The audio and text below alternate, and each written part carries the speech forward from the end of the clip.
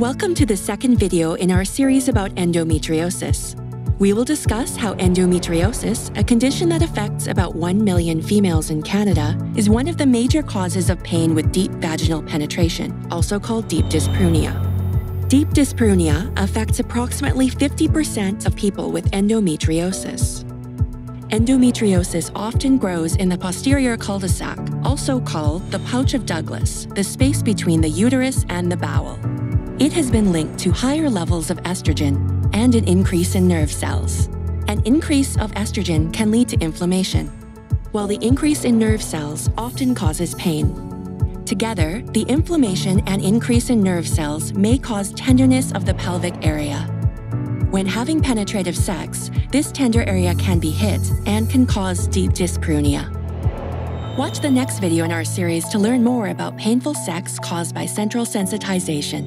Contact your healthcare provider if you have concerns about endometriosis or painful sex. Welcome to the third video in our series about endometriosis. In our previous videos, we discussed what endometriosis is, how it occurs, and the symptoms people with it experience, as well as how endometriosis can cause pain during deep vaginal penetration, also called deep dyspareunia. In this video, we will focus on deep dyspareunia, a common symptom in people with endometriosis. In this example, direct contact with tissues affected by endometriosis is the immediate cause of deep dyspareunia. However, endometriosis can also be an indirect cause of painful sex. Other things related to endometriosis may also cause painful sex, one of which is central sensitization. Central sensitization is caused by changes to the central nervous system, which includes the brain and spinal cord. Brain and spinal cord cells become highly sensitized or excited, which cause them to amplify the normal signals we receive from our senses. Even a light touch may be felt as pain. Central sensitization can occur in different people, including those with endometriosis. This pain is real, it is not in your head. In this circumstance, the pain is not caused by direct contact with the endometriosis. The endometriosis is the trigger that leads to central sensitization, which in turn results in pain in other areas, like the bladder or pelvic floor muscles.